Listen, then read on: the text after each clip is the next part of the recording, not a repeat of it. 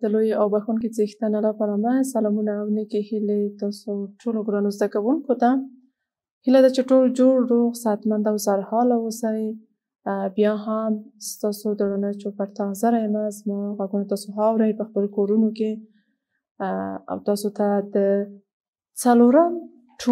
دویم ټولګي دویم لوست پر مخ بیایم. تاسو ګورئ دلته دا ستاسو کتاب په تېره ورځ هم په دې اړه بحث وکړه په تېر درسي ساعت کې. دا مو تاسو ته معرفي کړ. په هره جلسه کې ځکه تاسو ته دا کتاب ښکاره کوم پوښي ځکه چې تاسو ونه وایئ چې ښوونکي زموږ د کوم بل کتاب څخه دا درس موږ ته بیایي. الفبا تا راسو تېر کال لوستی وه. یو ځلې بیا یم تاسو ته تکراروم چې کومه ستونزه تاسو پکې ولرئ هغه ستاسو ستونزې حل شي. زه ستاسو ښوونکې مرضیه غفوري یم. ټولګی بیا هم وایم دویم دی. لوست دی د پښتو ژبې توري دی. مخته کتاب چې تاسو پکې کولی شئ د درس ما سره تعقیب کړئ. دویم مخته کتاب دی. ګرانو ماشومانو تېره ورځ موږ او تاسو د دغه توري پورې لوستم پر مخ بیولی و. لوستم ولوستو انشاءالله چې تاسو پکې هیڅ کومه ستونزه ونه لرئ. دا و زموږ د تېرې ورځې لوست. تاسو زده کړی و مشکل پکې انشاءالله نشته. یو ځلې بیا یې هم تاسو ته تکرارومه. د پښتو ژبې توري وو. دا هغه توري وو چې تېره ورځ موږ او تاسو ولوستل. په دې کې تاسو ستونزه نه لرئ.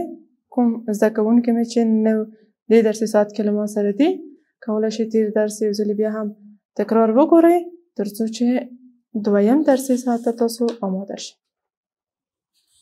سم شو ګرانو ماشومانو. دا اوس زموږ د تېرې ورځې لوست.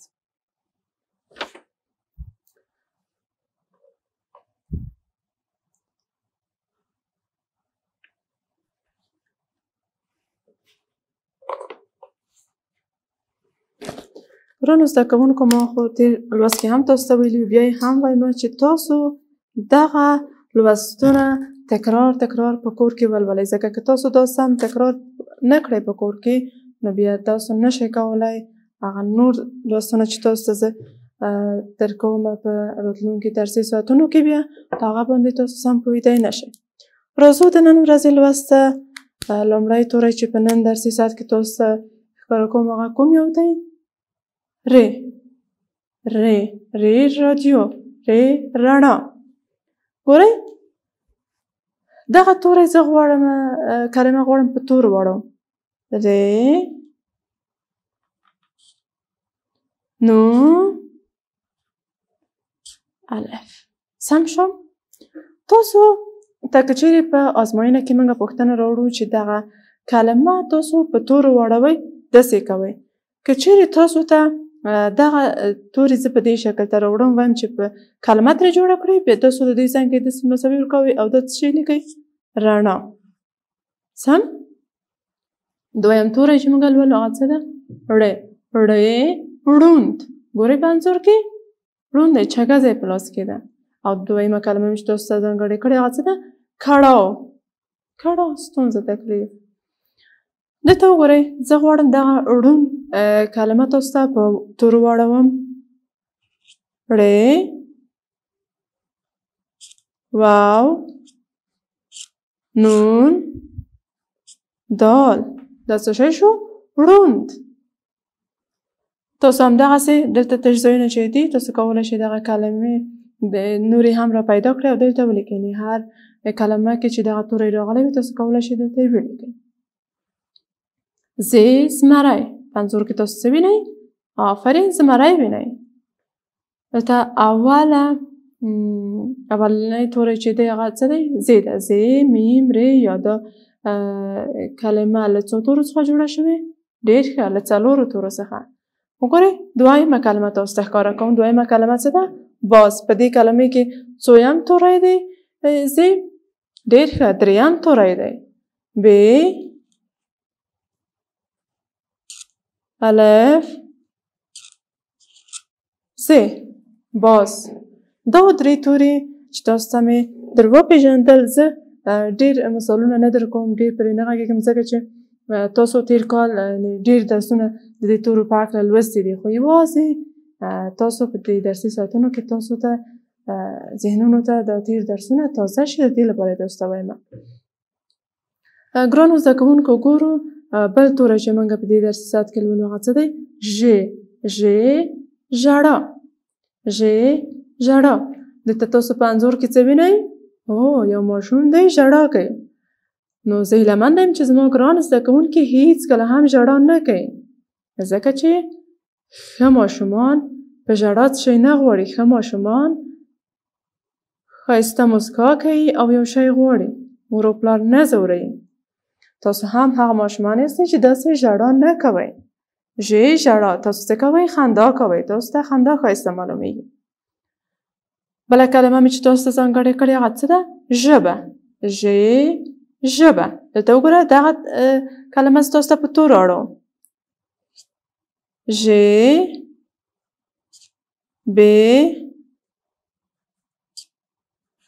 دا څه شول؟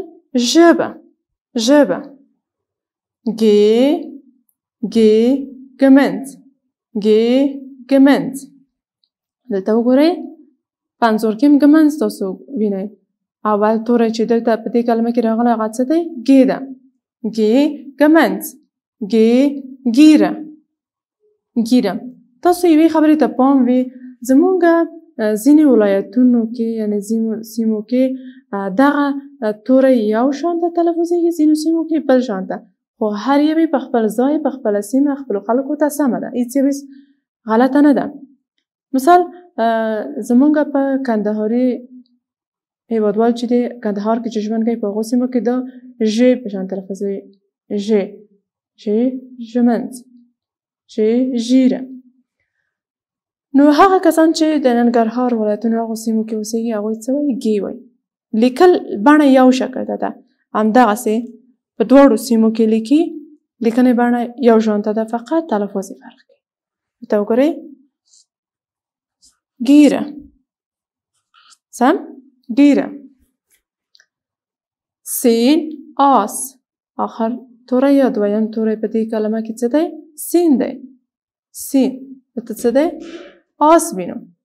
راځو دلته ما بله کلمه چې تاسو ته دلته چمتو کړې ده هغه څه ده؟ هغه بیا هم ساعت ده. دلته اول توری دی. ډېر ښه ګلالیو ماشومانو، دا هم و زموږ 3 نور توري، یعنې په دې درسي ساعت کې 6 توري تاسو ته معرفي کړل. 3 خلاص شول، دی 3 نور دي چې ټولې 6 شول. تاسو کولی شئ دغسې دلته نورې کلمې را پیدا کړئ چې په سین ختمې شي یا په منځ کې سین راشي یا هم په پای کې سین راشي. بیا هم راځو تاسو ته نور توري هم په دې درسي ساعت کې تاسو ته ښکاره کوم. هغه څه دی؟ شین. فرش. په آخر کې څه راغلی دی؟ شین راغلی. دلته په انځور کې هم تاسو څه وینئ؟ راځئ دغه موږ په تورو واړو.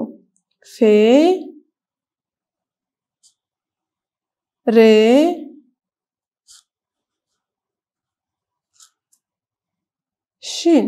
فرش. که چیرې تاسو ته په امتحان کې داسې راوړل شي وایي تاسو دغه کلمه ترې جوړه کړئ، تاسو څه لیکئ؟ فرش. که چیرې تاسو ته فرش راوړل شي وایي په تورې واړوئ، بیا شین. فرش. ډېر ښه. راځو زموږ دلته په انځور کې چې وینو هغه بل توری دی ښین دی. اوښ. په انځور کې تاسو څه وینئ؟ اوښ وینئ. دلته دغه توری هم زموږ په مختلفو سیمو کې مختلف ډول تلفظ کیږي. ځینې دلته شین تلفظ یې، ځینې هم ښین. دواړه سم دي. ښاخ. اوښ. ښاخ. دلته راځئ د دې د لیکنې بڼه ډېره زیاته مهمه ده. ځینې کسان دا څه ډول لیکي؟ دلته وګورئ یو ټکی دلته ورکوي، یو ټکی هم دلته ورکوي، خو دا سمه نه ده. موږ باید دا څه رقم ته ولیکو؟ سمه بڼه یې څه ده؟ کله چې دا ولیکه دلته دا 2 ټکي مخامخ وي داسې. بیا یې تاسو څه لیکم؟ تاسو دقت وکړئ. داسې سم دی. داسې سم دی. دا غلط دی. راځئ بل توری لولو.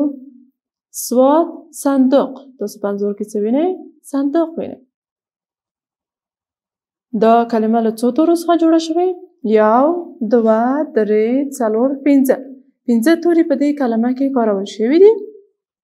موږ غواړو دا په تورو واړو. څه ولیکم اول؟ آفرین. صاد، بل، نون،